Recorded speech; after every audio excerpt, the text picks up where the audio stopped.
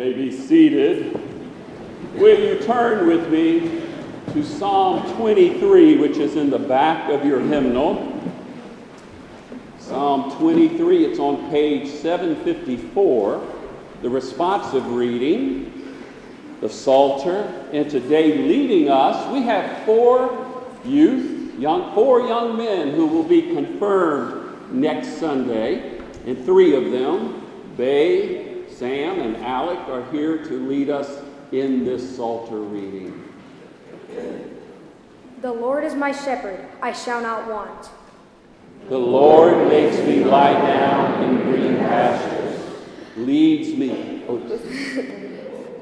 me beside still waters, restores my life. Leads me in right paths for the sake of the Lord's name. Even though I walk through the darkest valley, I fear no evil. For you are with me, your rod and your staff, they comfort me. You prepare a table before me in the presence of my enemies. You anoint my head with oil, my cup overflows. Surely goodness and mercy shall follow me all the days of my life.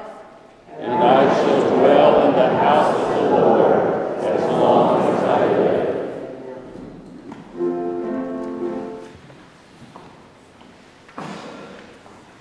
Today's scripture comes from the book of Acts, chapter 9, verses 36-43.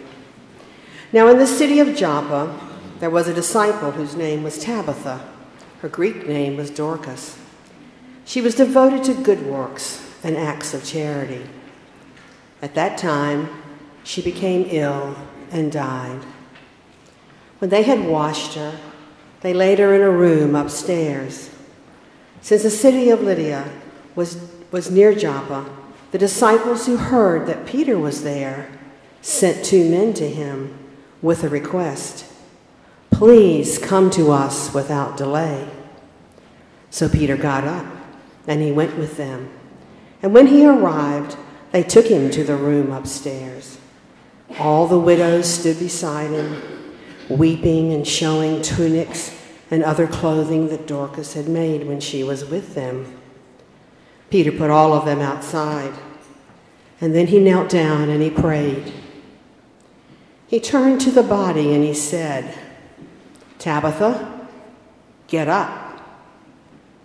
Then she opened her eyes, and seeing Peter, she sat up. He gave her his hand, and he helped her up. And he called the saints and the widows, and he showed her to be alive. This became known throughout Joppa, and many believed in the Lord. Meanwhile, Peter stayed a long time in Joppa, living with a tanner named Simon. For the word of God in Scripture and story, for the word of God among us, for the word of God within us, we give thanks.